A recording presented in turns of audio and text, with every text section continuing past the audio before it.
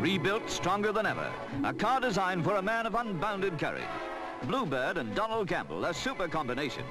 At Motor Panels Works, Coventry, they've nearly finished the job. A year ago last October, the car somersaulted at more than 300 miles per hour on Bonneville Salt Flats. Its heroic driver has recovered from his fractured skull, etc. Bluebird is better than you.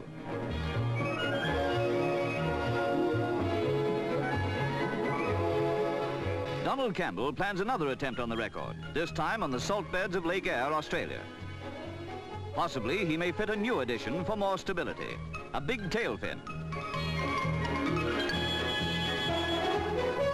The present record, 394 miles per hour, was set by John Cobb 14 years ago. Rumour says Bluebird could exceed 500. Good luck to intrepid Donald Campbell.